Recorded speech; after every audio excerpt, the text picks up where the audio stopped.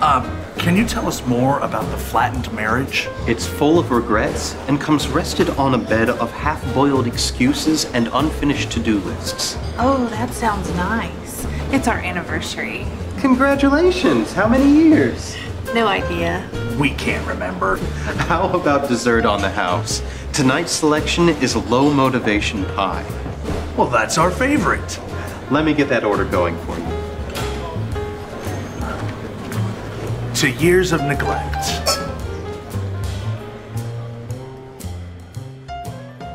Our I Choose message series, it's been a great series so far. And the key thought for us is that we have to keep in mind that we are the sum total of the decisions and the choices we make. We are the sum total of the choices we make. So last week we talked about choosing surrender over control. And honestly, surrender over control was a big challenge for me. As we really walked through that choosing surrender over control, I realized that, for me, it's not easy to let go. I want to be in control. Anybody else?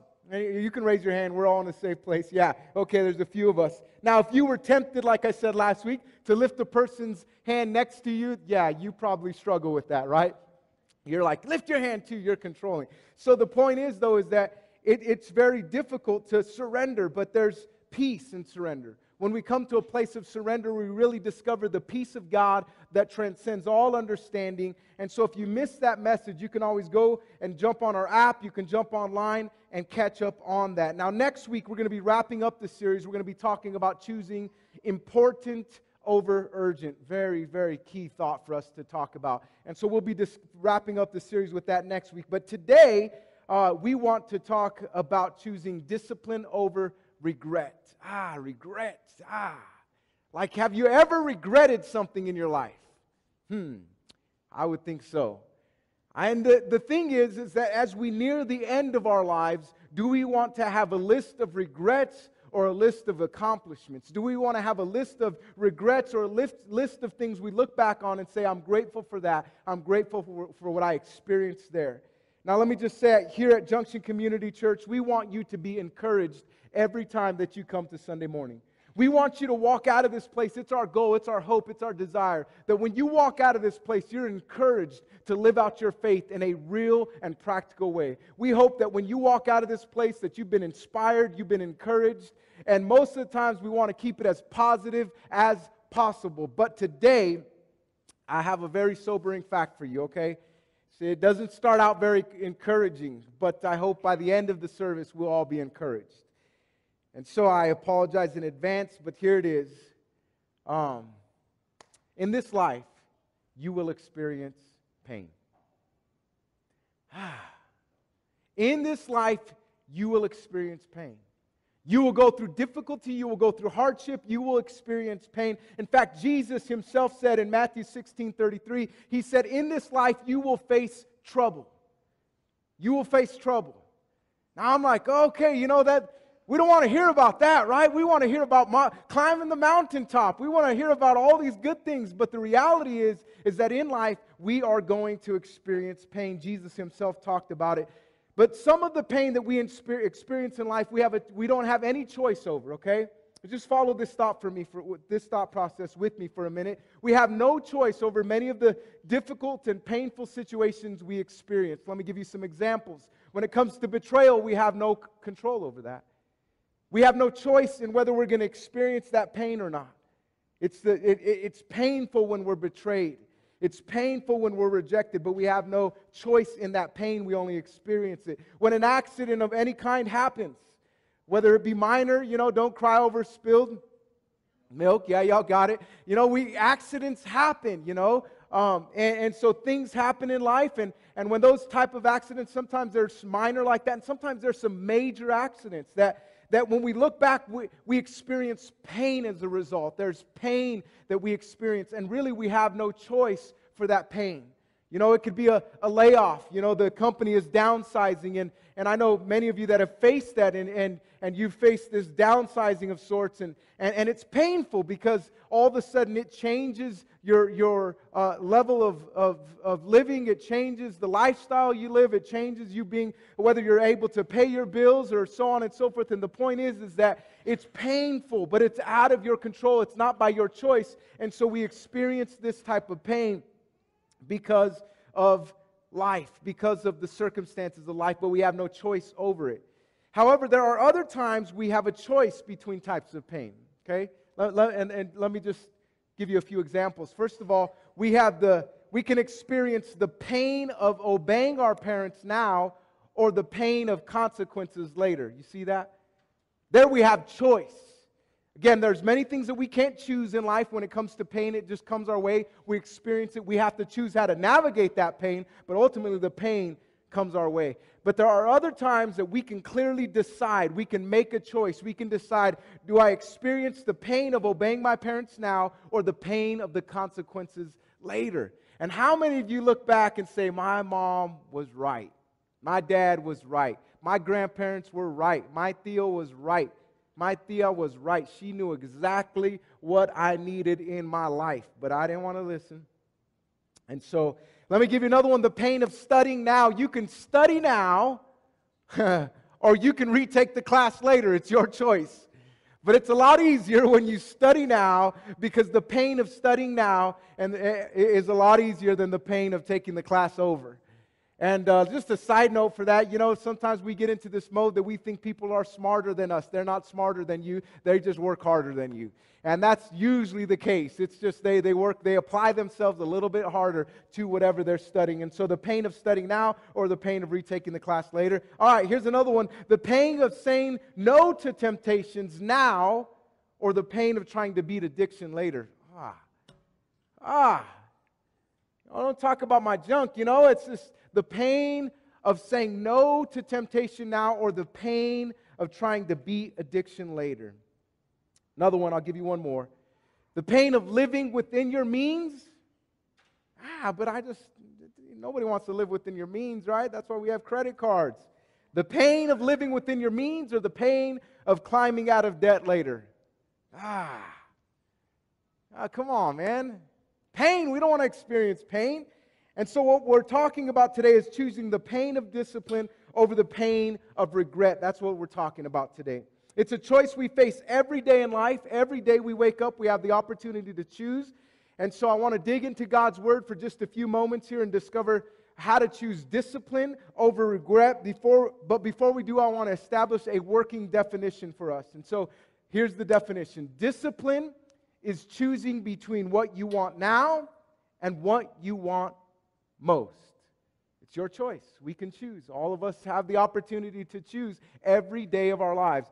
We're going to choose the discipline is choosing between what you want now and what you want most. But oftentimes when we choose what we want now over what we want most, we miss out on what we want most, right? We miss out. We miss the opportunity. And so we never truly experience what we want most in life because we're so infatuated with what we want now, you know. And I have a whole list of how this can play out, and I'm going to talk more about that in a minute. But I want us to just get some biblical insight for a second, because if anybody should have got this right, it was the Apostle Paul. Because the Apostle Paul, after all, he was one that experienced the risen Christ. He experienced Jesus after Jesus had resurrected, and he came to him on the road to Damascus, and he had a radical transformation in the book of Acts chapter 9, and God does this incredible work in his life, and after he was converted, and after he was changed, and he had this calling on his life, and he went on to lead the early church, and man, he's that super apostle, you know. And not only did he lead the early church, but the New Testament that you and I have today, he wrote a third of the New Testament. And so he came to this place in his life where I don't know about you, but if I look to anybody in my journey of faith, I think, man, Paul must have had it all figured out, right? he must have had it all together. I mean, he met the risen Christ. He experienced him in a supernatural way. He wrote a third of the New Testament. He not only that, but he was a leader of the early church. He was one of the great apostles. Man, Paul must have had it all figured out, right? Maybe not. Let's do some reading. Romans chapter 7, starting in verse 15. This is Paul writing. He says, I don't really understand myself. For I want to do what is right, but I don't do it. Instead, I do what I hate. You know what this looks like for us today? It's like, I know I shouldn't eat that cupcake, but Lord, there's 12 of them. I'll just eat 9. You know what I'm saying? Like, no, just give me one of them. You know, I'm just going to, I don't really understand myself. For I want to do what is right. Lord, I want to work out so bad, but man, it's just so comfortable to sleep in, especially now, like it's cold outside already, and it's warm in here, I'm not getting out of bed, So I don't really understand myself, for I want to do what is right, but I don't do it. Instead, I do what I hate. And I know that nothing, moving to verse 18, I know that nothing good lives in me, that is, in my sinful nature. I want to do what is right, but I can't. You ever felt like that? Like, I want to do what's right. I want to honor God. I want to live for God. I want to honor my life. I want to honor my financial health, my physical health. I want to honor my emotional health. I want to do this. I really do. And how many of you have ever told yourself leading into a situation, don't do that. Don't do that. Don't do that. Don't look that way. Don't talk that way. Don't. And what do? You do what you don't want to do, right? And you're so frustrated with yourself. I can't. It says, I want to do what is good, but I don't. I don't want to do what is wrong, but I do anyway. If anything, this makes me feel good. I don't know about you, but I'm like, okay, if the Apostle Paul, the guy who should have had it all figured out, messed up on occasion and felt like this on the inside, thank God I'm not the only one. Anybody else? And yeah, it's like, thank God it's not just me. Thank God. I want to do what is good, but I don't. I want to do what is good, but I don't. I don't want to do what is wrong, but I do it anyway. Goes on, verse 24, he says, oh, what a miserable person I am. You ever beat yourself up? Anybody in this place? Man, I'm good at that. My wife knows all too well. She gets to see the good, the bad, and the ugly, right? The ugly. The ugly's real ugly when it's ugly, but y'all don't get to see that side. But I beat myself up because I want to live this disciplined life. I want to honor God. But I make mistakes. I'm human. Just wanted to let you know, before I became a pastor, I was a man. And yeah, you're like, wait, what? Yeah. I'm still human. I struggle. I face things, and I beat myself up about it. Oh, what a miserable person I am. That's what Paul's doing. And it says, who will free me from this life that is dominated by sin and death? He's frustrated with himself. He's frustrated with the situation. And he comes to this place saying, who am I? Or what a miserable person I am. And then he asks, who will free me from this life that is dominated by sin and death? And we read on. Thank God. Woo. Oh, it just changes. Here he is saying, I want to do it. I want to do this, but I don't do it. I don't want to do what I don't want to do, but I end up doing it anyway. And it's like this fight, this argument that's going on within his soul, within his heart. And he's saying, I'm a miserable person. Who can save me from this? And he says, verse 25, thank God. It changes. He realizes that in this moment, he must thank God. Why? Because the answer is in who? The answer is in Jesus Christ our Lord. I can't do it. You can't do it. But by the help of Almighty God, we can live a life that honors Him. We can live a life that pleases Him. We can live a life of excellence. And when we make a mistake, guess what? He is big enough to embrace us in our mistakes and say, I'm going to carry you. I'm going to pick you up out of the dirt, out of the mire, out of the mud, and I'm going to carry you forward. Thank God He is big enough. Amen. The answer is in Jesus Christ our Lord. So you see how it is. In my mind, I really want to obey God's law, but because of my sinful nature, I am a slave to sin. And so who can deliver us but Jesus? And so with Christ's help, we can change. Again, we're talking about choosing discipline over regret. And there are so many times that we want to be disciplined. We want to be a follower of Christ. We want to follow His pattern, His plan for our lives, but we struggle. And so, on our own, the reality is that we're prone to make wrong choices.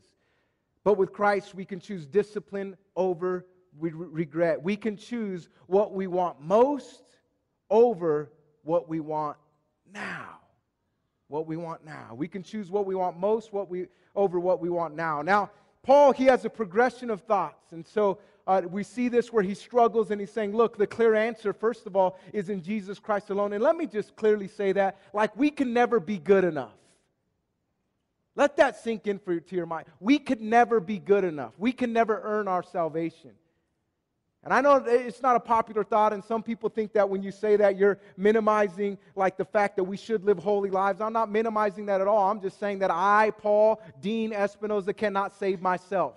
It's only Christ that can save me. It's only His work on the cross and His resurrection that can save me. That's the only thing that can do it. And the reality is, as much as I'd like to be perfect, I'm not.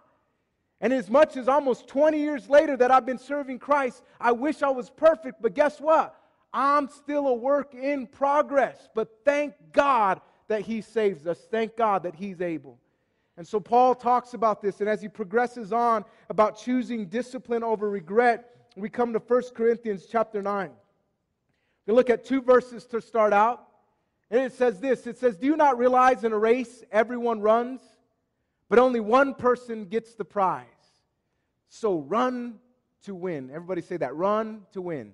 Run to win. I don't know about you, but I don't want to just get through life.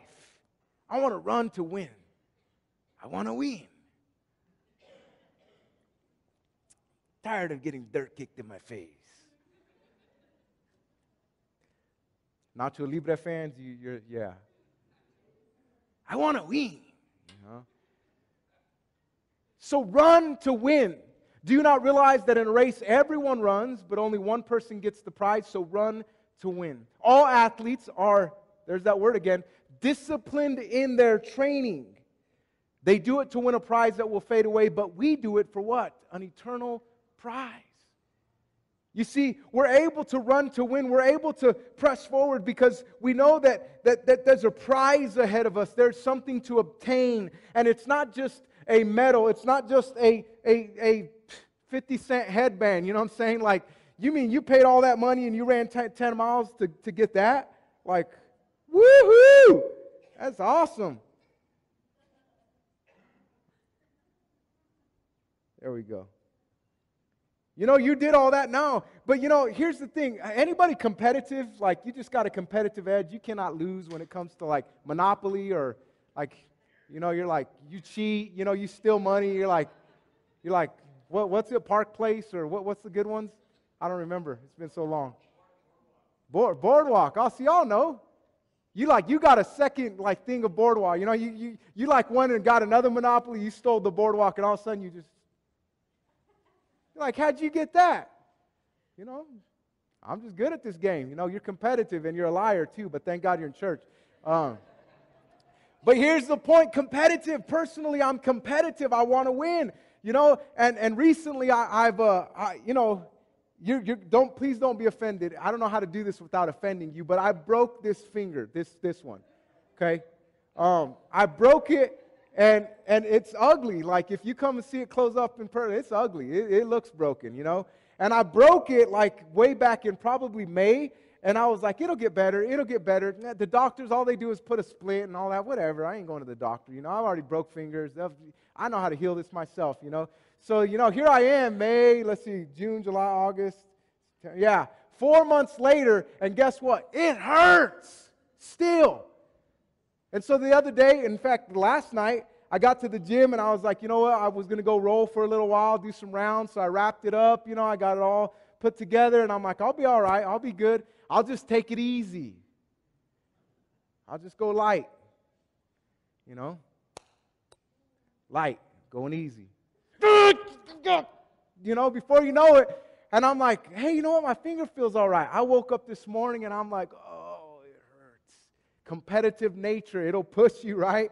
And so, as Paul's talking here, he says, don't you realize that in a race everyone runs, but only one person gets the prize? So run to win. All athletes are disciplined in their training. They do it to win a prize that will fade away, but we do it for an eternal prize. Now, as Paul is speaking to the Corinthians, they would be familiar with this language because in Corinth there were games that athletes set out to be a part of. They were called the Isthmian Games, and it was a big race. And so athletes went into strict training. In fact, it's said that they spent about 10 months training for this race.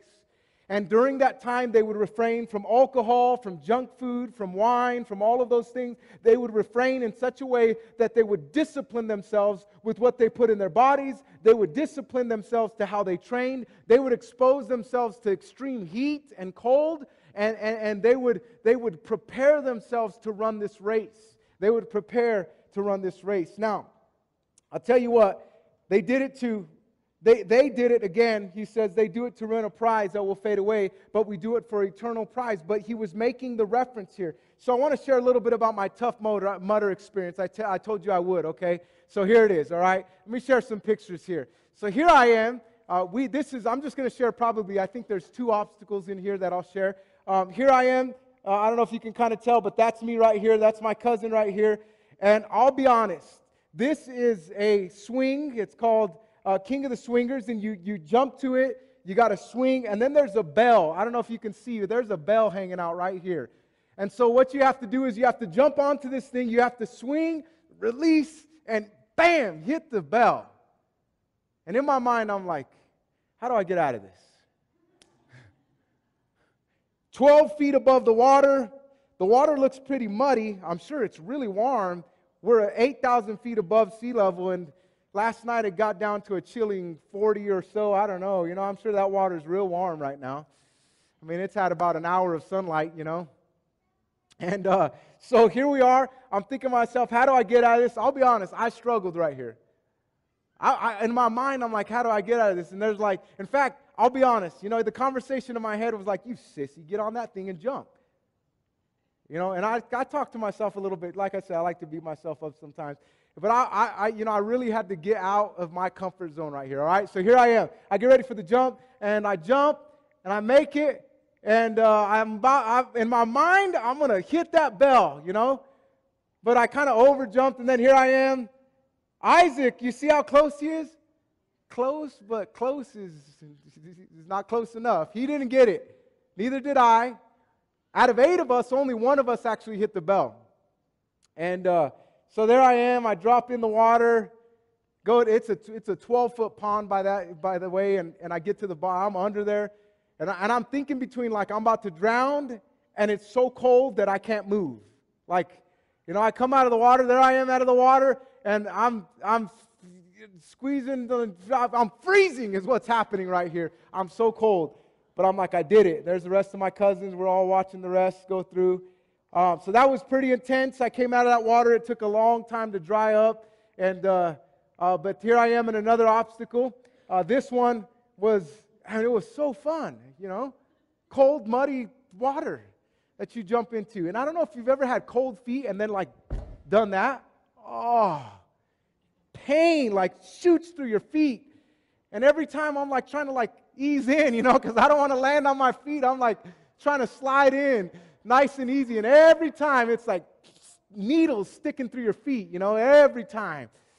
And every pool, because it was there's not a picture, but there were at least 5 of these different dips. And so every time it got deeper and deeper and deeper. And more painful and painful. So here's me in the middle. Here's me on top. It's all right, I got this. I'm feeling good. Okay, moving on. Now this one right here, this one's called cage crawl. Now I'll be honest. I'm thinking no more water. I don't want to get back in the water, but unfortunately there's water. So then what I say to myself is in this particular one, I'm going to go as fast as I can because I just want to get to the other side. That's the goal, just get to the other side. So I start out. And I start moving, and as I'm going really fast. And the next slide, you'll see that there's panic that begins to happen. Because as you're crawling upside down and you got water and a cage in front of your face, I don't care how mentally strong you are, you start to freak out. In fact, I started drinking water. It was going in my nose. I'm like, and all I'm thinking is, how fast can I get through this? And I realized that the faster I went, the more water went on my face. So then I have a moment, and I realize, slow down. Breathe. You got this. So I stop, I float a little bit, and I start going slower. This is the obstacle that when I did it, I was like, I got this. It ain't nothing. I got this. Scared me. I thought I was going to die. I almost quit. I'll be honest, there was a moment, because, there's people there to help, and they'll lift the fence up, and then you get out. And I'm like, you sissy, grit down, hold your breath, and calm down. And I'm just like, in that moment, I was like, dude, do not give up. What'd you come here for? All that's happening as I'm, like, what did you come here for? Are you going to, because I saw some people get out, and I'm like, chump, So I slowed down, and I think that says it all. Thank God. I made it. I'm still alive. So, moving on, I got a couple more here. 9 out of 10 doctors don't recommend electroshock therapy. Now, I don't have any cool pictures, and all I would say to this one is, thank God. Because 3 times actually, I got hit by electricity. The first one caught my leg. And I did one of these. Boom! Thank God my upper body was still intact, but my lower body fell over, So I caught myself. In fact, I cut my hand. I still got a crazy scab there, but I cut my hand. I caught myself, though, and I got back up, got another little shock somewhere through, and then there's another place I jumped through, and this time I got tagged in the head. And I don't have the pictures to show, but when I got hit in the head, my whole upper body went. And I wish I could tell you that somehow I was able to grit down and pull my hands up and catch myself. No, it was mud, and my eyes couldn't even close. Boom! And I crawled out of there, and I couldn't see. I could not see. So that was pretty intense. Here I am. I'm coming through the finish line, making it. Got a couple more pictures. One, with all the crew. And I'll be honest, here we are. This is me and all my first cousins. Mary's first cousins. My brother-in-law is in the middle there. He was an intern with us this past summer. But here I am. And honestly, you can barely see my eyes. And part of it is because I cannot see. This eye, I could not see. It took about 4 hours for it to become, visible from this eye. I was like, okay, I hope I didn't do anything permanent. But I'm telling you, when I got shocked and I could see the ground getting closer, but I couldn't respond. It's like, bam! It was awesome, man. It was awesome. Well, we finished, and there we are, me and my girls. Look how pretty they look. And man, that's horrible. I'm like a mess. Took me a while to shower. It was a lot of fun, though. Yeah, I'm absolutely ready. Yay! Woohoo! Let's do it again. But the point is that we have to run to win. We have to choose the pain of discipline if we're going to receive the prize. Now, the prize for that run was a lot of fun. It wasn't about, it was 10 miles. Yes, it was elevation. Yes, it was 22 obstacles. Yes, it was challenging.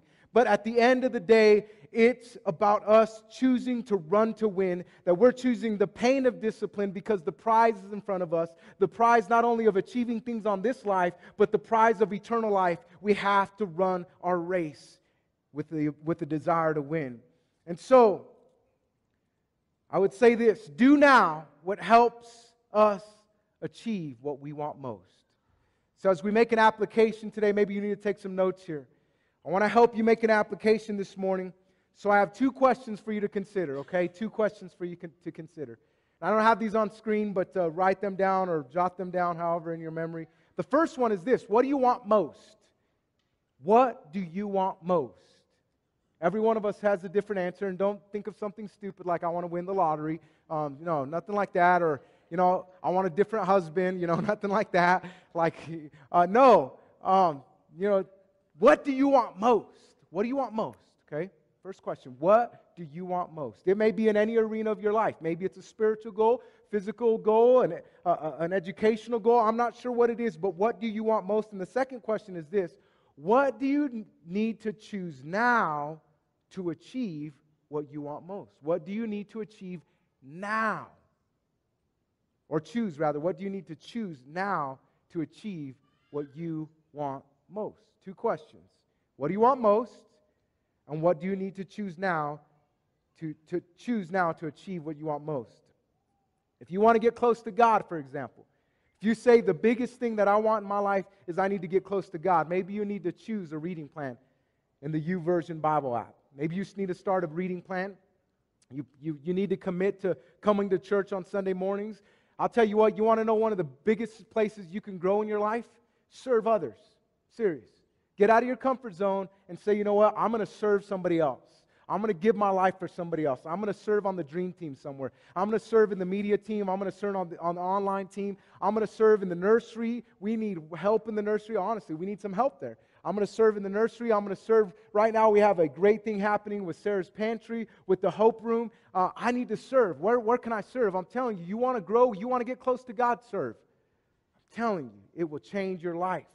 Maybe you need to get connected to a small group. You say, I have this goal, I want to get close to God. Those are some of the things that I would encourage you to do. Because again, what do you want most? If you want to get close to God, you have to ask the second question. What do you need to choose now to achieve what you want most? Those are some ideas. All right, maybe you're saying, you know what? I want to lose 20 pounds. Yeah, that's what I'm going to do. I'm going to wait till January 1st, though, because, it's a new year. No, if you want to lose 20 pounds, maybe you need to join a gym. Maybe you need to hire a trainer. Maybe for you need to get help with a diet. And I'm not talking about diet is the way I see food is that I have a seafood diet. If it's there, I eat it, right? Y'all know that one. That's the way. But what I have to realize is that for me, food is fuel. And when I wake up and I eat something, I'm thinking to myself, what am I going to do today? Am I going to work out today? Because if I'm going to work out, I'm going to ingest a little more carbs. Or if I'm going to work out today, I'm going to make sure I'm going to eat a bigger breakfast. But if I'm not going to eat out, or if I'm not going to work out, I'm going to be lazy all day, I kind of, you know what, I'm going to slow that down just a little bit. I'm going to control that, But here's, for me, I've been on almost a 4-year health journey. And so 4 years ago, I weighed 35 pounds heavier. I was out of shape. I couldn't run. I couldn't do a pull-up. I was talking about pull-ups last night, and I couldn't do a pull-up to save my life. In fact, I would do a chin-up, and even at the chin-up, I would only get maybe 2. It'd be that's 1, and then it would be that was 2. That was 2. You know what I'm saying? I count that as 2. And for me now, pull-ups aren't a big deal. That's a part of my workout. I'll bust out 10 of those, and it'll be, part of the set, and that's just normal. But when I first started almost 4 years ago, I was completely out of shape, completely. So the point is this, though. You can't just say, I want to do this. You need to decide now, what do I need to do? And so lose 20 pounds. Marriage. Let me say, if you're struggling in your marriage and you say, I want most for my marriage to be successful, you need to get out and date your spouse. Get on a date night. That means no little kids running around. Nobody Mom, can I? Mom, can I? No, Dad, can I? No, get away from me, you devil child. No, just kidding. You need to get alone with your spouse and you need to go on a date. Well, what do we talk about? I don't know. Remember when you first started dating and you couldn't hang up on the phone? You fell asleep on the phone you still there? Yeah, I'm still here. I don't know. Just go have a conversation. Get on a date night. Maybe you need to get some counseling. Maybe you need to get into a small group of believers, because I'm telling you, my marriage is strengthened every time I get around my small group, because they encourage me and challenge me to be a better person. And let me just say, for some of you, you need to get a date weekend. A date weekend. All right.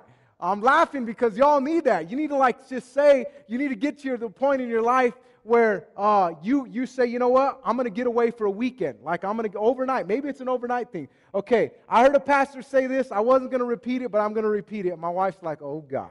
Okay, you need an NIB conference. You're all, wow, what's that? Taking notes.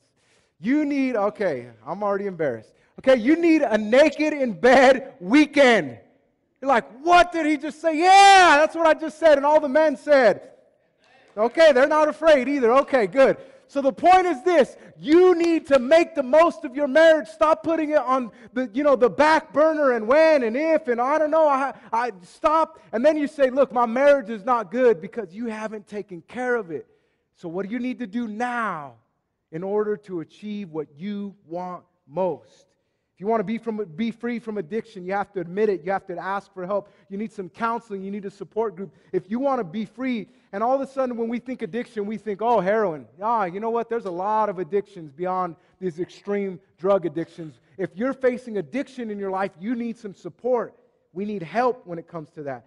Debt. You can't just look at debt and say, all right, you know what? Debt, go away. Poof. It's not going to happen, right? It's just not going to happen. What you need to do is you need to realize that you got to make some choices with your money. You got to stop spending as much. You got to learn how to live in a budget, so on and so forth. And let me just say this, hard work. It's hard work, all of it. But as we prepare to close today, it's hard work, but you have to choose your pain. You have to choose your pain. Choose your pain. You can choose the pain of discipline now or the pain of regret later. But it's your choice. So what do you want most? When I was training for the Tough Mudder, let me just say, I would tell myself often when I was on a workout or I was on a run, I'd say, Paul, you need to choose this pain now so you don't experience pain on the course. And I kept telling myself that. In the middle of a long run, 5-mile run, I'm thinking to myself, all right, choose this pain so you don't have to feel the pain of the course. When I did a longer run, a little over 9 miles, I'm telling myself, choose pain now or you'll experience pain on the course. And I kept telling myself that when I was doing, a 5-round circuit training of, a half-mile run, come back, and then 4 different workouts, and I was pushing my body to extreme measures, I'm telling myself, you can experience pain now or you can experience pain later. It's your choice. And as I'm walking through that, I just realized that that's life. That's life. We can choose pain now or we can choose pain later. It's our choice. It's our choice. It's up to us. It's up to you. You can choose pain now. We got a video playing or something in the background. You can choose now the pain, or later on you'll experience the pain of regret. But here's the thing, it's up to us. It's our choice. We have to choose it. So a final verse I want to share with you today continues from 1 Corinthians chapter 9, two verses here. It says, so I run with purpose in every step. I'm not just shadow boxing. I run with purpose. Every day we have to tell ourselves, are you running with purpose? Verse 27, I discipline my body like an athlete, training it to do what I should. Otherwise, I fear that after preaching to others, I myself might be disqualified. I choose to run with purpose.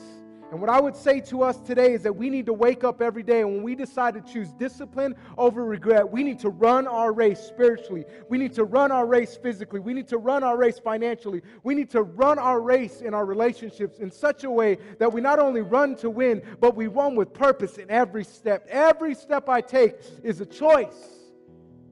It's a choice. And I'm choosing today discipline over regret. Part of having purpose in every step is retraining our brains to choose what I want most over what I want now, right? I don't like to work out. I'll be honest with you. I'm not that person. But I've come to develop habits that help me, and I actually enjoy it. When I look at that, here's my thing. I'm not a big sweet tooth. I enjoy sweets, but my thing is menudo. Come on, somebody. And I'm not satisfied with one bowl of menudo. I want at least 2, if not 3. That's me. Like, I'll pass on the cupcake. Y'all can have the cupcake, but just give me 5 bowls of menudo, you know what I'm saying? I'll be all right. Thing is that I have to decide, like, what am I choosing? Am I choosing the discipline of my life, or am I going to live in the regrets of my life? And it's not just for a race. I was playing volleyball with my daughter yesterday. And I was thinking to myself, you know, when I'm 60 years old, I want to play volleyball with my grandkids. I don't want to be the papa that's sitting on the couch and I can't do it.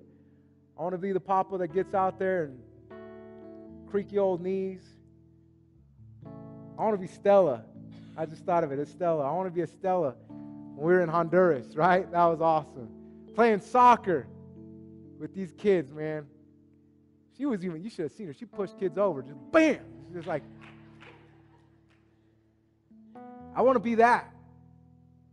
Choosing discipline over regret. All right. There's times when we feel like we can't do it. The truth is we can't do it alone. That's why we need Christ. So if you lose sight of what you want most in life, I guarantee it will become your greatest regret in life. Your greatest regret. You'll get to the end and you'll say, man, I wish I would have had more time with my kids. Man, I wish I would have taken care of my health. Man, I wish I would have made some better financial decisions so that I can leave my children with something, with a blessing. Man, discipline over regret. And so discipline starts with daily choosing the pain of discipline over the pain of regret. So as a takeaway today, it's what our message is entitled. Really, it's choose the pain of discipline over the pain of regret. It's our choice. Every day we can make that choice. So I want to encourage you that whatever you want most in life is worth the pain of discipline. So be disciplined, be bold, and live the life you've always dreamed of. Live it out every day. Be disciplined, be bold, and live the life that God intended you to live. Would you close your eyes? Father, we thank you for this word. And we ask you, God, that more than words, you would make us better because of this. That we'd leave this place absolutely transformed. I pray this in Jesus' name. Now, with every eye closed, I'll tell you that living a disciplined life with no regrets starts in a relationship with Christ. If you're going to live a life where you say, you know what, I don't want to live a life of regrets. I want to get to the end of my life and I want to live my life to the fullest. It's going to happen with a personal connection with Christ. That's the start. That's the start. And He'll lead you and He'll guide you. And just like Paul when he said, I want to do what's right, but I don't, and I struggle, and we need Christ. Thank God, because Christ alone will give us the strength to live how we desire to live. And so, if you're here today and you say, I've never committed my life to Christ, if you're here today and you say, you know what, I've never surrendered my life to Christ, if you're watching online and you say, that's me, I want to give you the opportunity to do that today. And so if you're here in this place, would you simply raise your hand? If you say, that's me, I want to commit my life to Christ today. If there's anybody here or if there's anybody online, we'd love to know. Say, that's me. I'm willing and ready to commit my life to Christ. I don't see anybody raising their hand today. But if you are, I want to encourage you. Today, make this day the first day of the beginning of the rest of your life. No more regrets. See, that's me. That's me. That's me.